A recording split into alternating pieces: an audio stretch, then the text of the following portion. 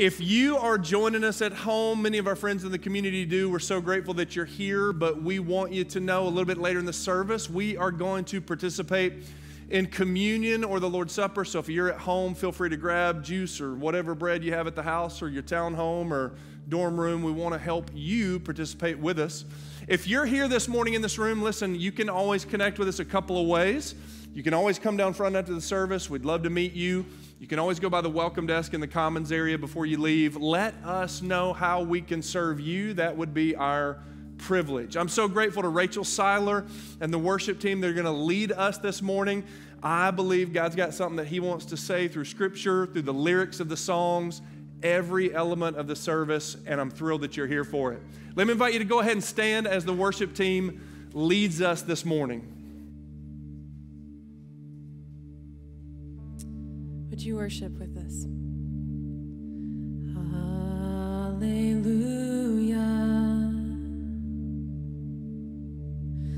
Hallelujah. For the Lord God Almighty reigns.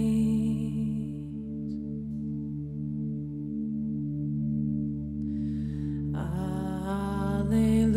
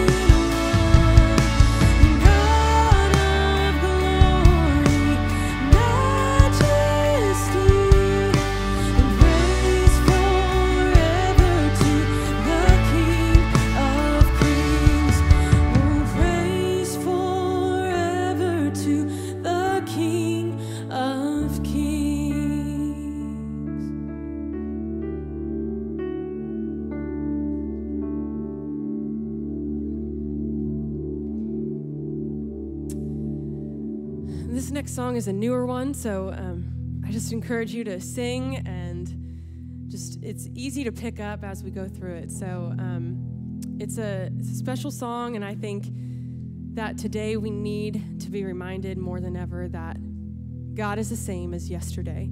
He's the same today, and he will be the same tomorrow. He's the one constant in our life that we can trust, that we can hold on to, and we know is not going to throw us a curveball or change, because he is faithful. He's faithful to the promises and the covenant he's given us.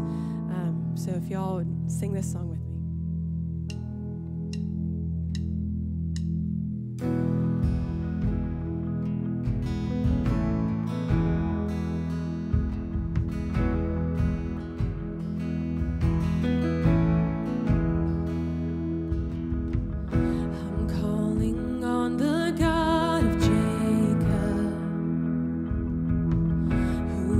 Endures for generations.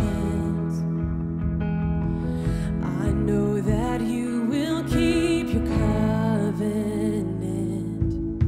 I'm calling on the God of Moses, the one who opened up the ocean. I need you now to do the same thing for me. Oh God, my God, I need you. Oh God, my God, I need you now. How I need you now. Oh Rock of Ages. Oh Rock of Ages. I'm standing on your faithfulness. On your faithfulness.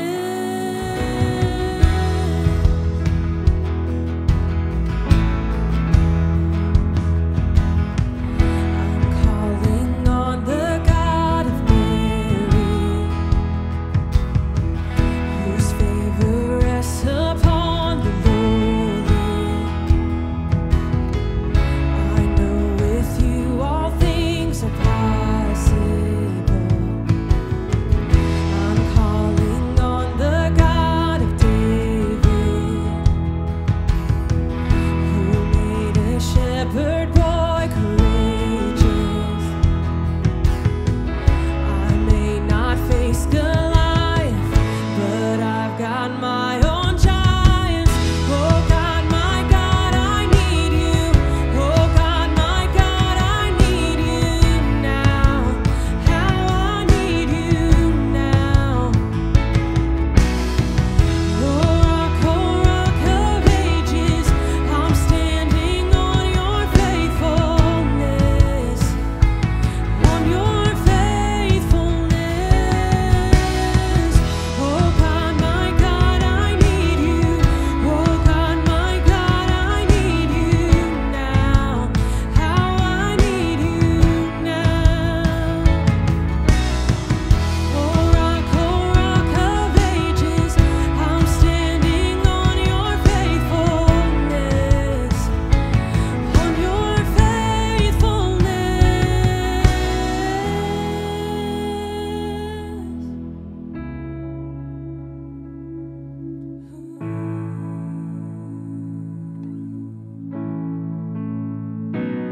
And you're the same God.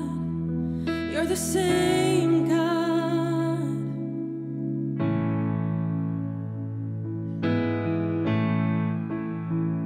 Sing this with me.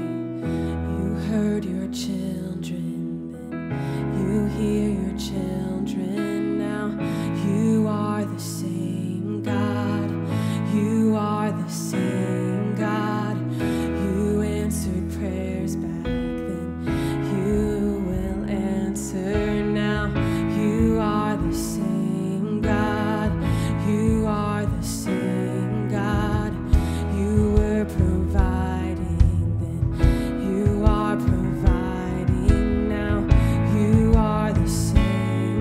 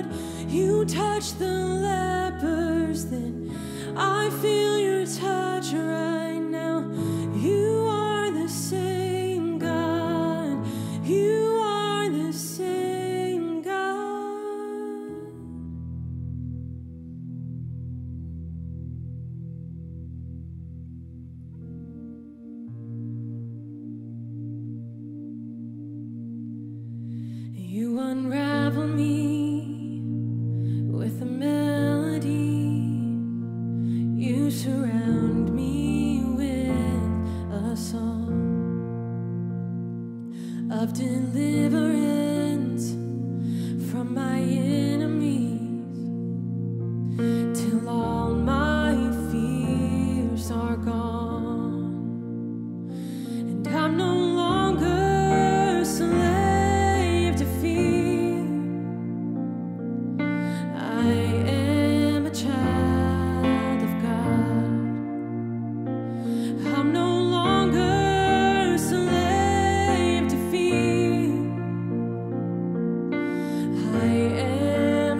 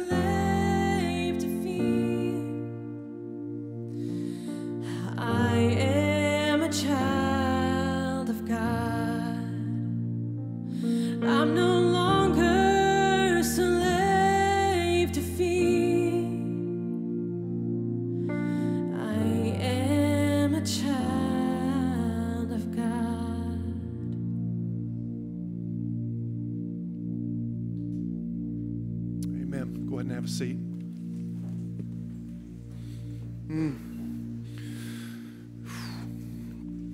Gosh, I don't know who needs to hear that, but I believe we worship through giving, we worship through singing, we worship through the preaching of the word. Like, I pray that you would worship like we're talking about the lyrics that Rachel chose for that song. We're talking about a new identity, a new hope, a new future, promise, joy, excitement. So if God woke you up, got you dressed for the sole purpose of hearing that and believing that that lyric is drenched in Scripture, then that's for you.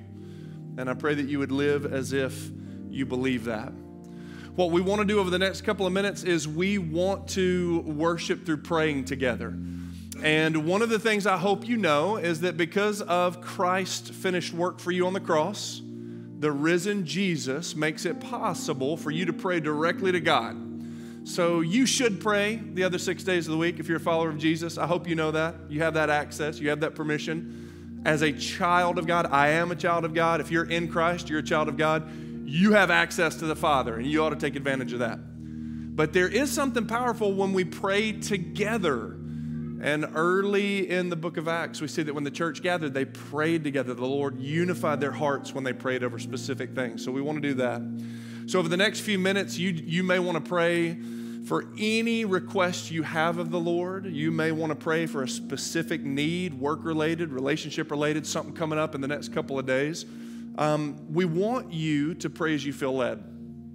I'm also going to tell you how we're going to pray very specifically over a couple of folks that are here in our church. Where's Kiefer? Kiefer, are you in here? Kiefer Johnson? Is Kiefer in here? Kiefer, come up here. And Mackenzie, bring your fiance, Mackenzie Lowry, here with you. Kiefer Johnson has been an intern here at the church for more than the last year. And so some of you may recognize Kiefer. He's been an intern with young professionals in our groups and disciple-making ministry. And one of the privileges that I have had, and he has been working under the direct supervision of Hunter Melton. Hunter and I have both seen like God working and shaping a calling in Kiefer's life to full-time vocational ministry. And that is so exciting to like, we say this anecdotally, to have a front row seat to watch when this happens. So we've been for that and wanting him to dust for God's fingerprints in his life. And he felt led recently to apply for our 2-year ministry residency program, where he will full-time be involved in the local church. He'll be assigned to one of our regional campuses. He will be given more power and more empowerment and more authority to lead and make decisions and step out in faith in a way where he can be shaped and coached and encouraged even more than he is now. So that is what he's about to do. And so we're going to pray over him because on July 1, he starts that. And we are going to send him to the church at Lachlan Springs, our sister campus, about 4 miles away in East Nashville. So we're thrilled about that. It's the best of everything, and it's the worst of everything because we love this brother. And we don't want to miss him being here, but we're thrilled about what God's doing. The reason I asked Mackenzie to be here is they are engaged to be married. And later this year, they will be married. And I shared in the first service that Mackenzie, I'll say it again, like you are a leader. Whether this guy was standing here with you or not, like you are a leader. You have put your thumbprints on our young professional ministry. You've led a life group. I can remember during the pandemic, like you went through like life group leader training on Zoom and other things like that. I mean, I've always been impressed with your commitment to the local church. And we believe that God has brought you together for such a time as this and that you are better together than you are as individuals from this fall forward. And so that's what we're going to be praying for. So, Kiefer, I just want to thank you. On behalf of Grateful Pastor, Grateful Church, thanks for loving Jesus, but ministering to this body. I'm grateful for that. Mackenzie, thanks for your service. We want God's best for y'all. What a treat for us to pray. So here's what I'm going to ask you to do. Kiefer, Mackenzie, you guys stand right here. If you're a leader in our church, you know them, you don't know them, but you want to pray over them, I want to invite you to come forward. So you can go ahead and start moving now. You're going to see some folks coming forward to pray over them. There's something in the book of Acts very powerful when you feel the presence of God through his people, that God is for you. And so that's what we're doing right now. So let me encourage you just over the next 90, 120 seconds where you're seated, you pray for whatever you need to. Also, keep them in your heart and your mind for the days and the weeks ahead. And then in just a moment, I'll close our time of prayer together. Let's pray.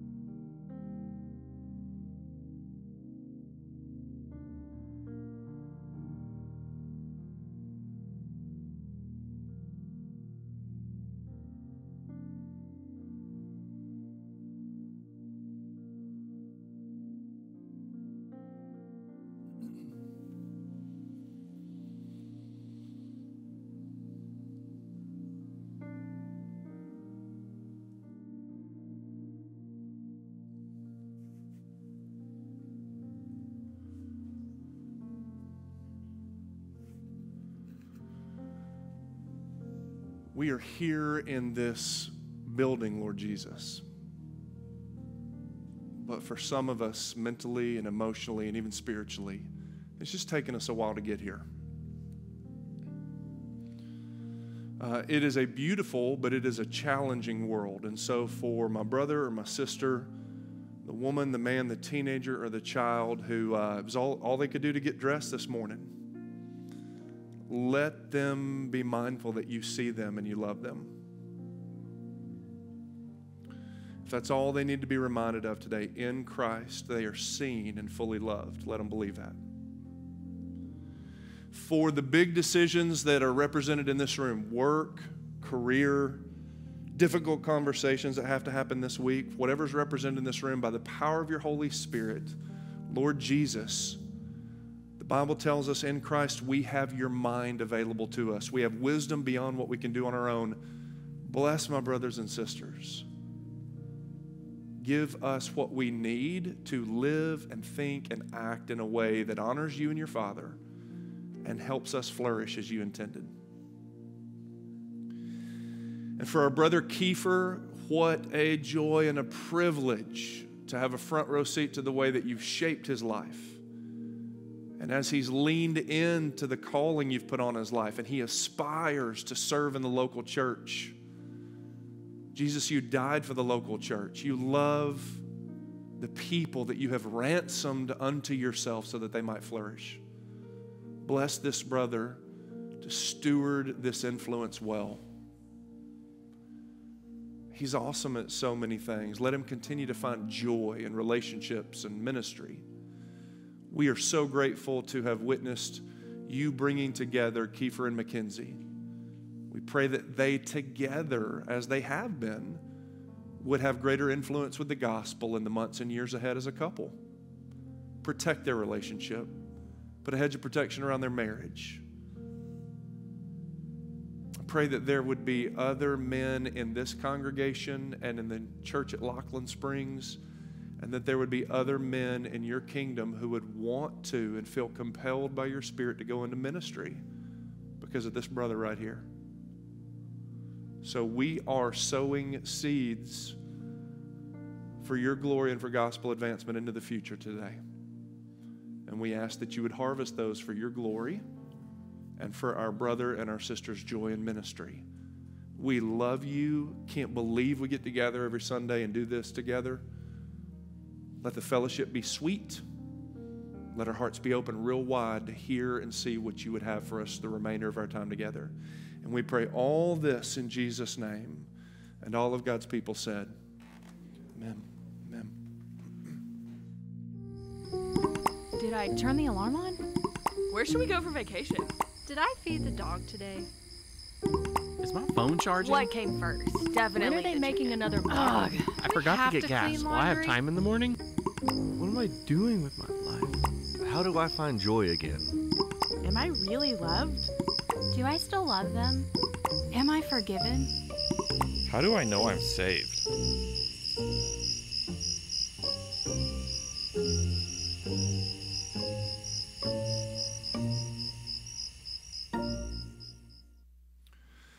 Well, church family, we're going to continue worshiping by reading God's Word together. And so if you have a copy of the Scriptures, I want to invite you to join me in 1 John. To join me in 1 John, and if you do not, you are always welcome to take a copy that's on that back resource table or to follow along on your phone. We want you to read so that the other 6 days of the week, when we're scattered into the places where we live, where we work, and where we play, the Holy Spirit can encourage you, strengthen you, and build you up because you can go back to this Word for yourself. And so 1 John chapter 2, and while you're turning there, let me share with you that recently, I just had a wonderfully surprising and pleasant experience of someone being an advocate on my behalf, on our behalf. I shared with you recently that our son had surgery, and it is not unusual, as you might imagine, what a privilege and an honor for a pastor or ministerial staff to be in hospitals. So it's not unusual to be in a hospital setting, and I feel comfortable in that environment. But I often am praying with or over others. I very rarely at a hospital have someone pray over me. And right before our son's surgery, the physician said, Do y'all mind if we pray? I was like, excuse me? Like, absolutely, go for it. Like, twist my arm. We would love that. So he said, let's hold hands. It got real quick in pre-op, okay? And we held hands. And he began to pray. And he began to pray, Lord, you've blessed me with the ability to provide physical healing. And I ask that you would do that now in the next few moments. And we pray for this patient. And he prayed over our son. And we pray for these parents. And I was just so surprised. I was crying. I just started crying. I'm a major weeper. And I was just like crying. And I was just so grateful. I think what caught me off guard is, when somebody wants something that's for the best for your child, that really resonates in your heart. But when he prayed and wanted something for me and something for us, like it was advocacy. I want something for you. And it was just such a blessing that, like, listen, when we, after the surgery was over and he met with us at a little conference table to tell how it went and gave us the directions for when we leave, I stood up and I just hugged that brother. I just hugged him. I don't know if that's appropriate or not. He probably had to scrub in again, but I was like, just bring it in, big guy. Because when someone in a position of power or authority is an advocate for you, first of all, like it makes you want to draw near to them. You feel a bond with them because you realize you're in a position where you might actually flourish. You might actually do well in a way that they want it for you, and they can help you perhaps pursue that. The reason I tell you that is you're about to see in Scripture that Jesus Christ is the best advocate you could ever have. And for some of us who wondered, should I get dressed? The kids are screaming. Why is it Sunday morning when spiritual warfare erupts around the breakfast table? Should I come in? Should I get dressed? I got a busy afternoon, got a busy work day tomorrow morning. Should I be here? I'm so glad you are, because I believe God wants you to know that He is for you. And the finished work of Jesus Christ on the cross is everything that you will ever need to flourish and reach your full potential that God's ever wanted for you. Now that is good news, and you needed to hear that today. But stand in honor of God's word with me, because I don't want you to take my word for it. Let's read 1 John chapter 2, verses 1 through 2 together. John says, "My little children, I'm writing you these things so that you may not sin. But if anyone does sin, we have an advocate with the Father, Jesus Christ, the righteous one. He himself is the atoning sacrifice for our sins, and not only for our sins, but also for the whole world." Now, this is just 2 verses, so let's read it together again. "My little children, I've written you this letter so that you would not sin.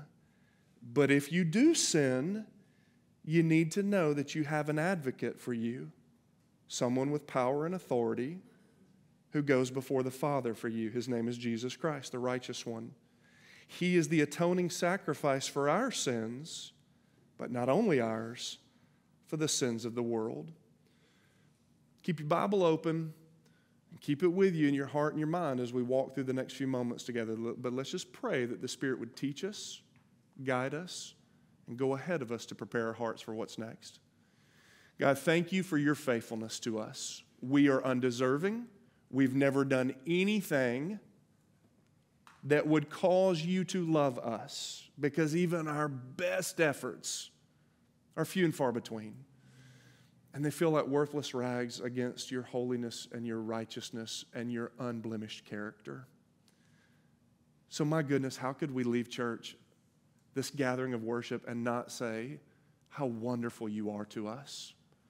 Jesus, thank you for going ahead of us, and thank you for being our advocate. I pray that the woman, the man, the teenager, or the child who needs to know that you're for them would hear it, receive it, and live as if it's true this week.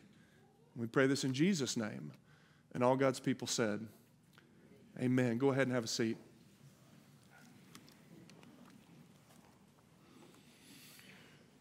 Well, we've only read 2 verses together. I shared with you to keep your Bible open. I'm going to go back into chapter 1 for just a moment here. But we've read 2 verses from 1 John chapter 2.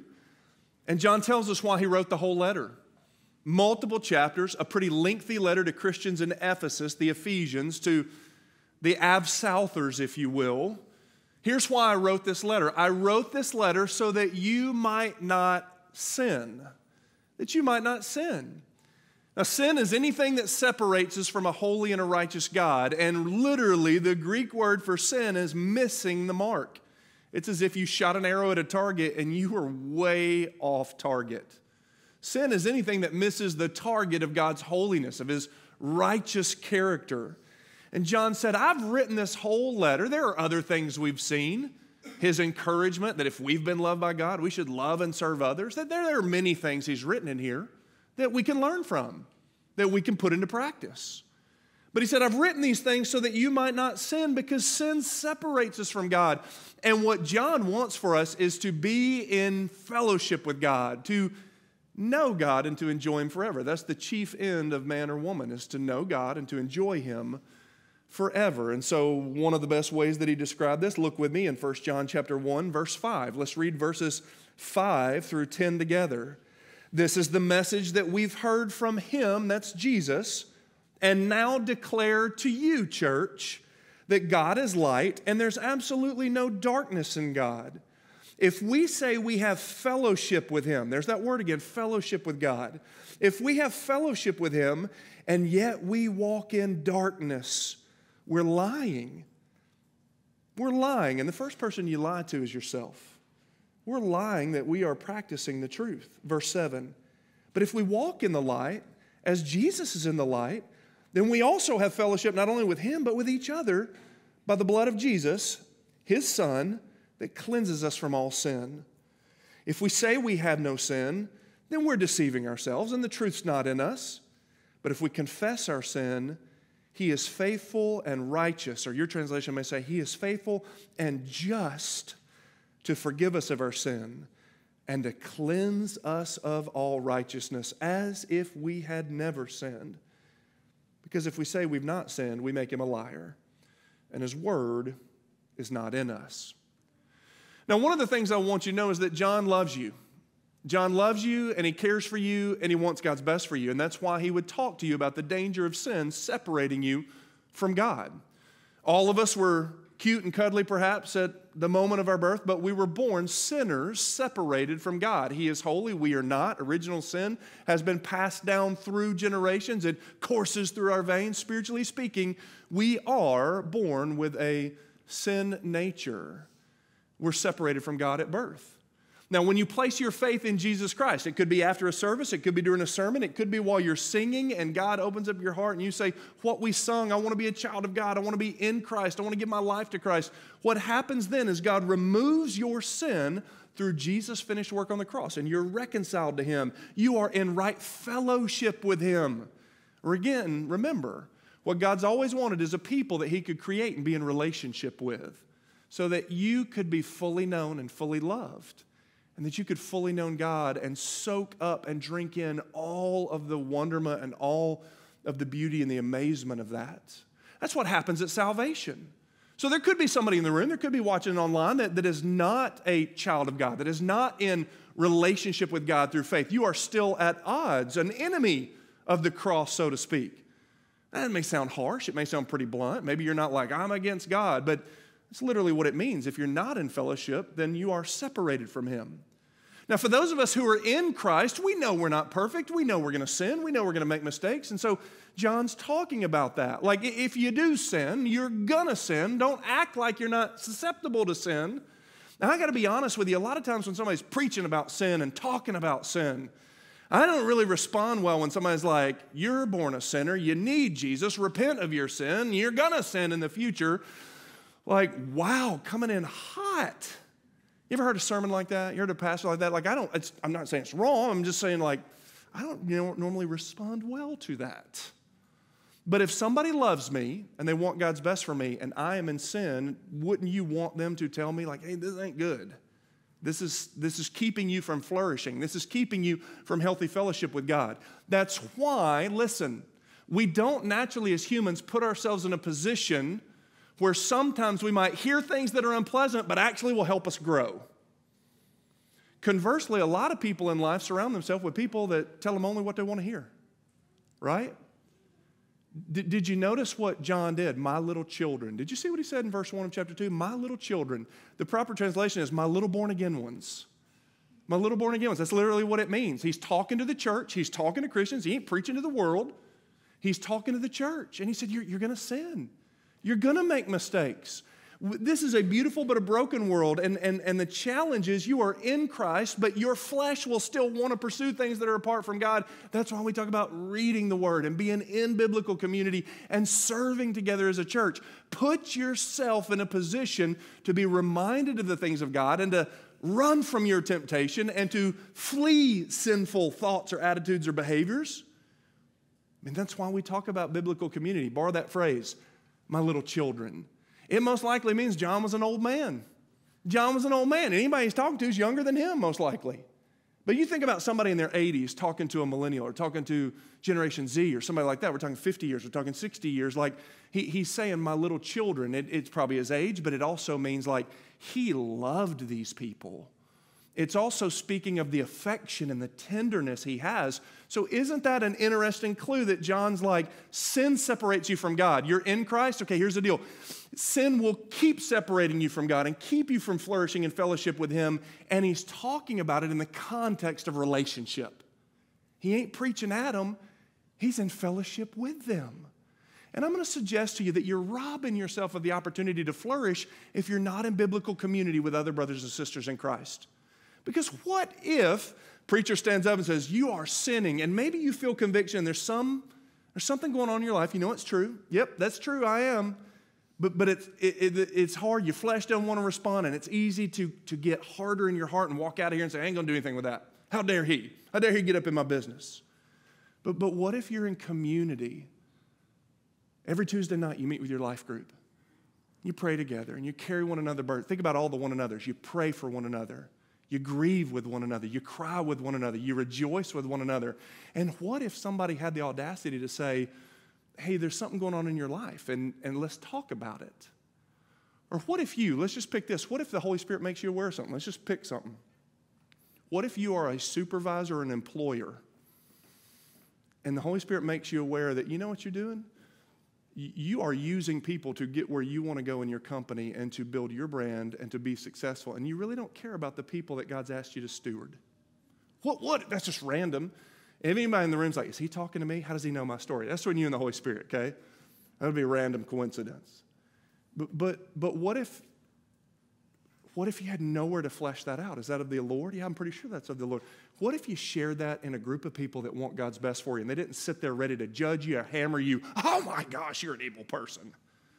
But what if they said, well, what do you want to do about that? What do you think the Lord's leading you to do about that? Did you see what it said in verse 9? If we will confess our sin, He is faithful and just to forgive us of our sin and to cleanse us of all unrighteousness. What if somebody in relationship with you said, let's drag that thing out into the light? Since He's of the light, let's drag that thing out into the light. Let's confess that thing. Let's drag it out into the light. So maybe you're like, I ain't doing that in front of 12 people in a living room. You are out of your mind. That's fine. Maybe you have a mentor in the church. Mentor relationship ministry in our church is flourishing, where people meet one-on-one and they talk about Scripture and they talk about what God's doing. And many of the groups that get together say, if this is true, then what? If this is true, then what? If the Lord reveals that to you and you got a group that wants God's best for you and says, yeah, that's sinful. We need to deal with that. I can't forgive you for that. Jesus can, but let's go ahead and deal with that. Let's deal with it together. People who want God's best for you. It's in the context of relationship. And most of us are like, remember, John's saying all this about what sin does to us because he wants us to flourish. And most of us are afraid to go there, to be vulnerable. And I get that, so I don't want to minimize that. But I think we're afraid that, like, that's going to be an awful thing for me. It's going to be awful. And yeah, there are consequences for sin. But did you see what it says in verse 9? If you will confess and repent of sin, that Jesus is faithful and He is just to forgive you of your sin and cleanse you of all unrighteousness. Like, when you come forward to Jesus with that, and you realize He's for you, He's your advocate. Advocacy is somebody who's in a position of power and authority who wants to use that to help you. Jesus isn't waiting there to shame you and make you feel dirty and guilty.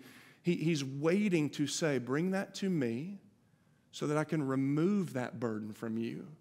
I've already accomplished it on the cross. Let me apply that to your life now so that you might draw closer to God. Remember what I said earlier about advocacy? When somebody's really for you like that, you want to hug them, like you want to be close to them. When you realize Jesus is for you, it makes confession and repentance, which is a daily habit we should all do.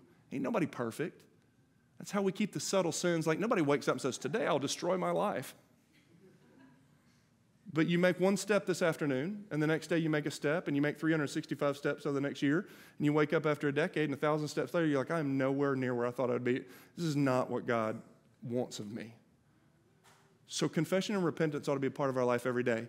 I still think we're afraid that if we confess, we're going to be hammered by the Lord, or he's this judge waiting to just let us have it.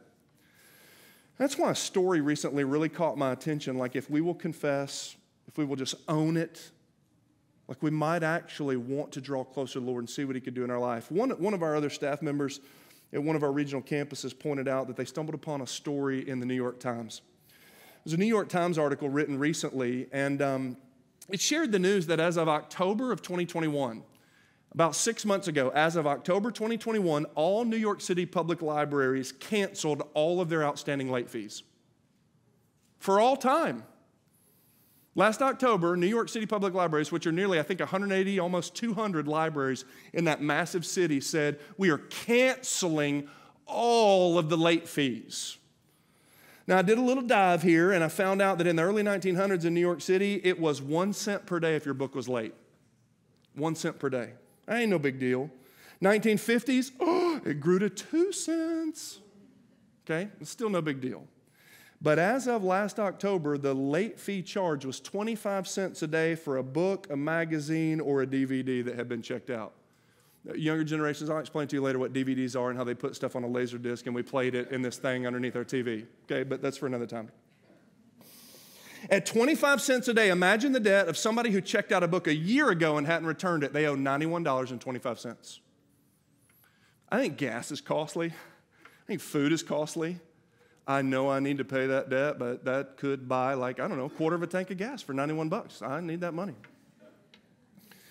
If you had not returned that book in a decade, 10 years, you owed I'm not good at math, but I know this much. It's about $912. You'd owe nearly $1,000.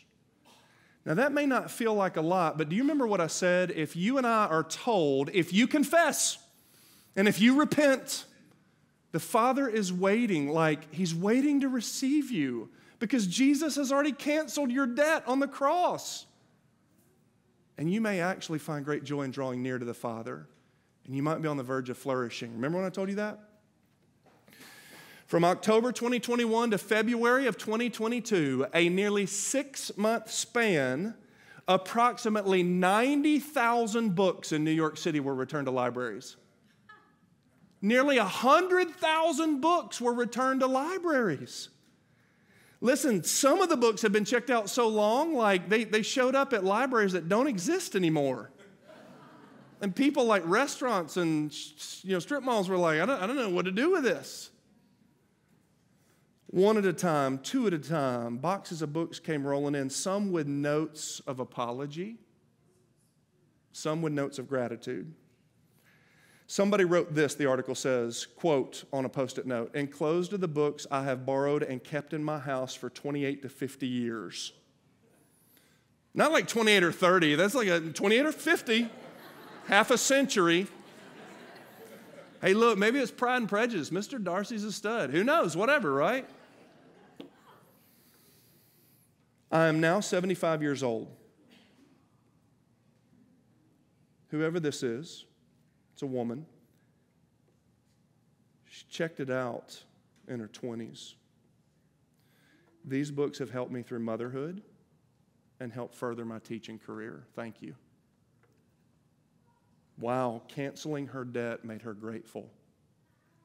Wow. Here's another one. I want to apologize. I'm sorry for living with these books so long. They became family. While that compelled someone to apologize for what they had done because their debt was canceled. You see what John was getting at? You see what John was getting at? This is a modern day story illustrating, it's a fascinating study in human behavior. When you know your debt's been canceled and you're not going to be punished because Jesus already bore it on the stripes on his back, you can always come home. And some people said, I'm so grateful. Thank you. I found this fascinating in the article. The article said that many people became friends with the librarians. I know I've had this for 50 years, and I owe $1.5 trillion in late fees. But since it's gone, can we hang out? And over shared interests, there are stories in the rest of that article about people becoming bonded in a relationship because the debt had been canceled. Some people said, I'm sorry I've lived with this so long. When you know, listen, hey, sin separates you from a God who is just to punish sin. God has every right to punish sin. But he's also so faithful to say, guess what though? I'll also ask my son to pay for your sin instead of you. And so for some people, they came into the library saying, I'm so sorry I've lived with this sin for so long. The cross is the most hopeful of things because when you realize you've been forgiven, you don't have to trudge on in like, God, I'm so sorry. What if you're like, I'm so sorry I've been living with this sin for so long. And what if you were treated in a similar fashion? Verse 9, he is faithful and just to cleanse and forgive us of all sin, as if we'd never sinned before. What if you knew that's how you're going to be treated when you wanted to just repent and tell the Lord you're sorry? That's a healthy thing to do, right? And John said, I've written this so that you might know how to flourish in relationship with God. So I don't know when you read a text like this, when you hear a modern day example of behavior, what it means to know that we've been forgiven. I don't know if this morning if it makes you want to come out of hiding, bring something to light. But I promise you the Father's waiting there to embrace you. And by the way, get this. Jesus doesn't sleep, and he doesn't doze off. So when you went to bed last night, he's interceding for you. He's being an advocate to his Father. I want your best. I'm going to go around this room and name, I want your best for Mary. I want your best for Jennifer. I want your best for John. I want your best for Mary. Just go, I could name everybody in this room, and every name that would come to mind. I want your best for your children. And when you woke up this morning, before that first cup of coffee that made you an instant human this morning, guess who was still there as your advocate, pleading for the Father? Jesus uses his power and authority. He's motivated first to obey and glorify his Father. Let's get that straight. But you happen to be the beneficiary of his advocacy. He wants to use his power and his authority to help you flourish, to help you draw close to the Lord, to help you want to be close to the Father. And that's why John said, I've written this, so that the next time that comes up, own it, deal with it, draw close to God, keep flourishing. That's what he's writing here. My little children, I'm writing you these things so that you may not sin. But if anyone does sin, you have an advocate. You have a helper. You have somebody that's working on your behalf. And his name is Jesus Christ, the righteous one.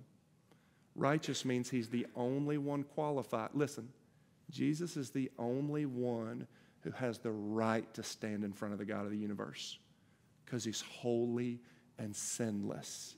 That's why in the book of Acts, when it says there's no other name given on planet Earth, any country, any continent, any group of people, whereby they may be saved, but the name of Jesus Christ. Why do we want to make the name of Jesus known in here and around the globe? Because ain't nobody qualified with his perfection, his righteousness to stand in front of the Father and plead your case. And he's doing it right now. Unreal. Praise God for Jesus Christ. Right? So here's the deal. I think it is so helpful every time we walk through a text together to do something with that text. Because if you don't, here's what's most likely going to happen. Everything you hear, or even if you're like, yes, that's true, John. Yes, that's true, Holy Spirit. You'll probably leave it right here in this room. So you need to drive a stake in the ground. You need to take a step of faith. You need to do something. So here's what I want you to know. I'm going to ask the worship team and the band to kind of make their way back up to the platform. There'll be a little bit of movement in the room. I'm going to ask the deacons to make their way to the communion tables. So you'll hear them moving in the room. But if you need to confess sin and repent of it, that is, you quite possibly, that is the best of things, and you quite possibly are on the edge. You're on the threshold of some unbelievable moments of growth and flourishing with God in the days and years ahead that you have never tapped into before. And if you need to do that, then do that. If over the next couple of moments you just like, I cannot believe how good Jesus is. Remember those people that return the books? They're like, thank you, thank you, thank you. Over the next couple of moments, if you just want to pray, thank you, Jesus. Those 3 words, thank you, Jesus. Thank you, Jesus. There's nobody like you, Jesus. Then give him your praise. Give him your praise. He's worthy of it. So do what you need to do in the next few moments. But we're also going to do something together. We're going to come to these communion tables.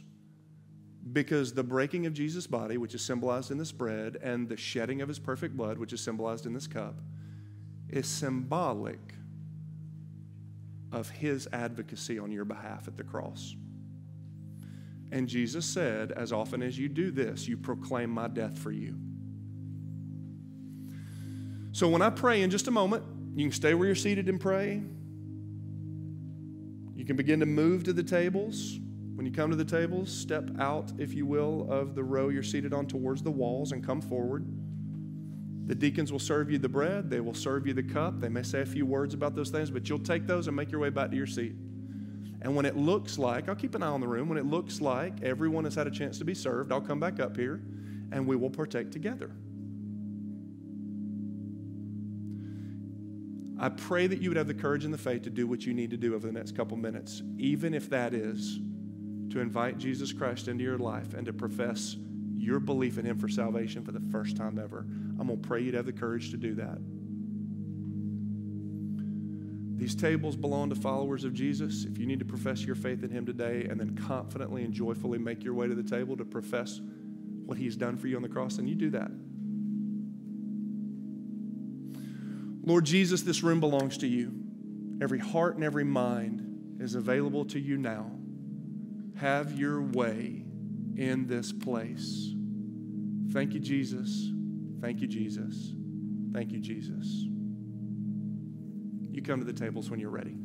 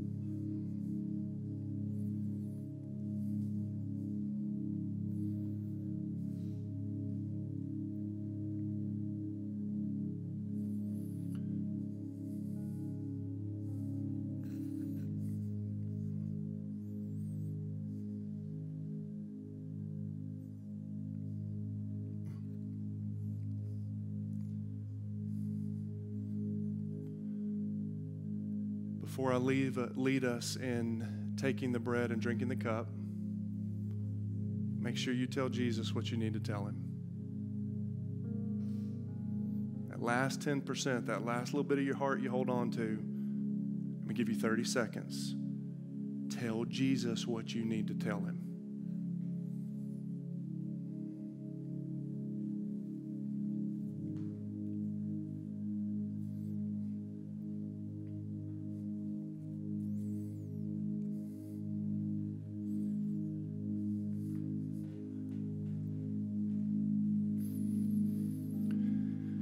Small piece of bread that you now hold in your hand is symbolic of the body of Christ, his perfect body which was broken for you. What that means is that he's able to give you wholeness. You can tap into his flourishing now. That's the word for shalom, peace, you're flourishing. You can do that now, but there's a day coming with Jesus in heaven where you will be fully whole. No sickness, no virus, no disease, no cancer, no awkward conversations, like no inadequacies, no struggles within yourself, like that's what this body represents.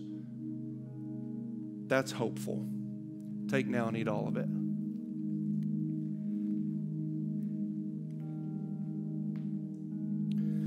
The cup of juice that you now hold in your hand is a deep, rich red color. It is symbolic of the blood of Christ, which was shed for you on the cross.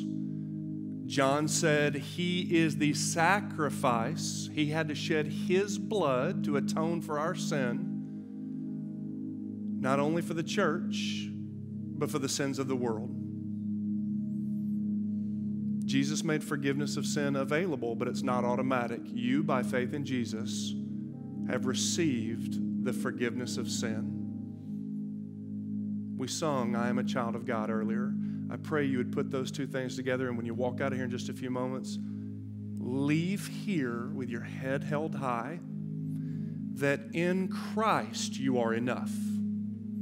In Christ, because of his blood, you can begin again eternal life. The blood of Christ shed for you. Take now and drink all of it.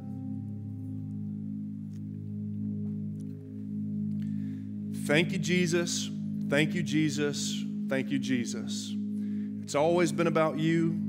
It continues to be about you. And as long as you will allow us to be, it will always be about you.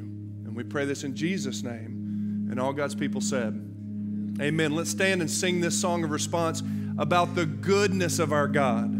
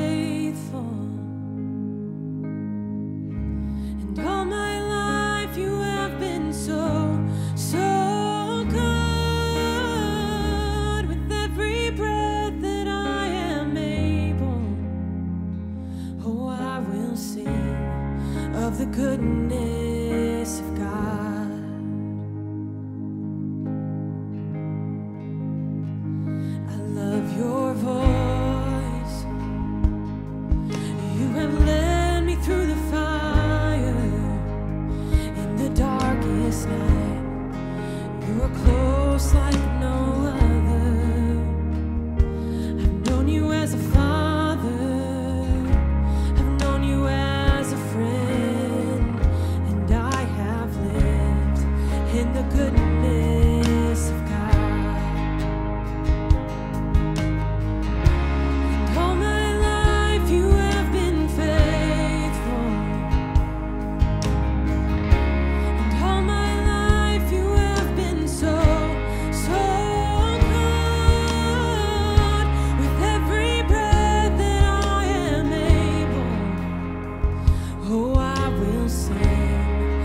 the goodness of God. 'Cause your goodness is running after, it's running after me. Your goodness is running after, it's running after me. With my life laid down, I'm surrendered now. I give you everything. Your goodness is running after, it's running after me. Your goodness is running after, it's running after me. Your goodness is running after, it's running after me. With my life laid down, I surrender now. I give you everything. Your goodness is running after, it's running after me.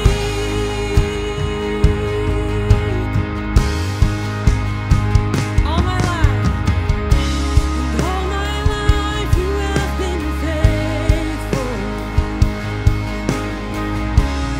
All my life you have been so, so good. With every breath that I am able, oh, I will sing of the goodness of God. 'Cause all my life you have been faithful. And all my life you have been so, so good. With every breath that I am able, oh, I will sing of the goodness of God. Yeah, I will sing of the goodness of God.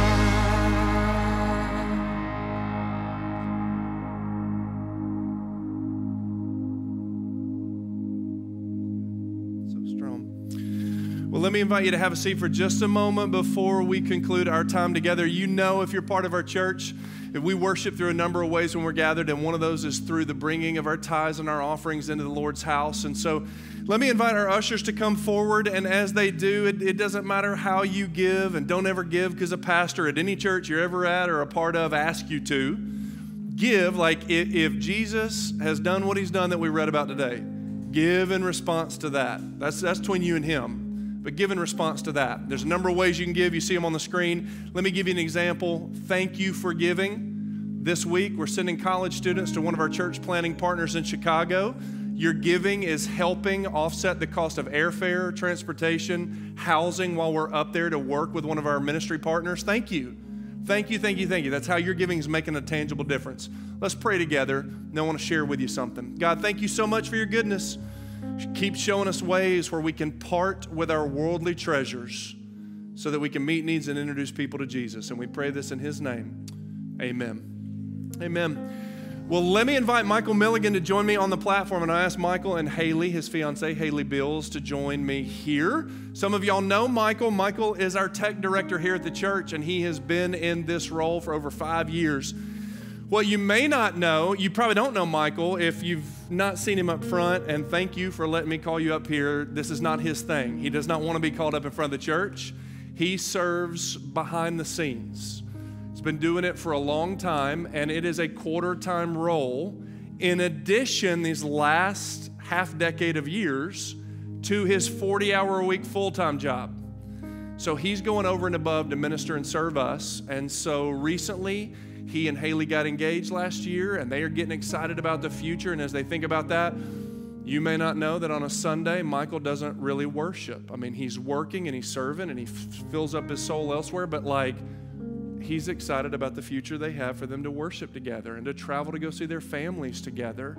And so last fall, he started kind of articulating to me what he thought was his future. And a couple months ago, he said, I think it's time for me and Haley to take a step back from leading in this role. So one of the things that I want you to know is I wanted to publicly thank him for his Christ-like attitude and service in front of his church. This man, yeah.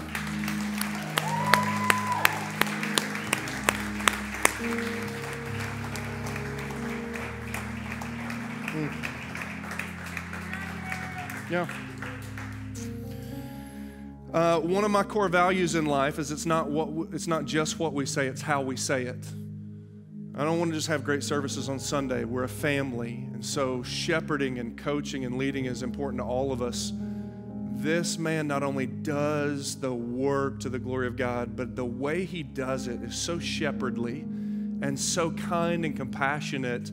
I don't think you know this, but somebody who has the opportunity to travel around to all 8 of our campuses said, in my opinion, this man's the best tech director of all of them.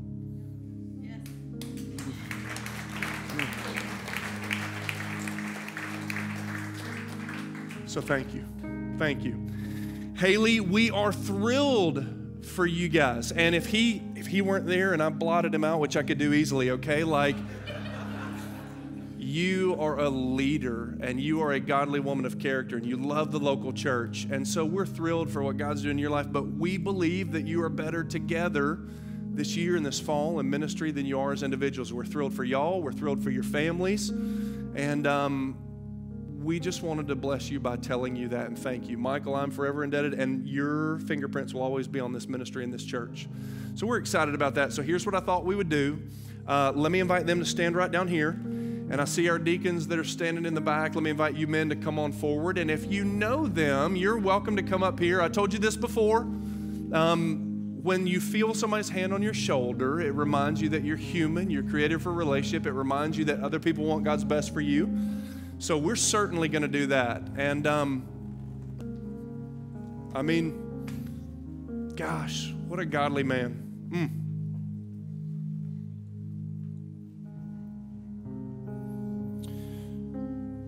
Hope you guys will be okay. We'll just skip the doxology today, okay? Let's let this be our prayer. Let me ask you to stand. Let me ask you to stand as an affirmation of God's work in this man and your desire to want God's best for him and Haley in the future. They're awesome. Let's pray together. God, thank you for our brother. Thank you for the way that he loves you. Thank you for the way that he has poured into this church and this congregation. There's been so many times he's been up here in the evening or on the weekends because he has another job and it's full time, and he has just given and given and given. And he has never grumbled or complained or asked for anything. It reminds me of the way Jesus lived. Thank you. Thank you for him. Thank you for Haley. Thank you for their marriage that's coming up later this year. We pray your best. We're coming to the best advocate that ever has been to ask as advocates for them, for your Father's best, for their marriage, for future. And I pray, Lord Jesus, that you would raise up men and women who want to serve in the local church in sound and in lighting and the images on the screen that help us all worship because of this man's ministry. Do that for the glory of your Father and for the joy of your church and for Haley and Michael. We love them. We are so grateful for them. Bless them in the future. And we pray all of this in Jesus' name.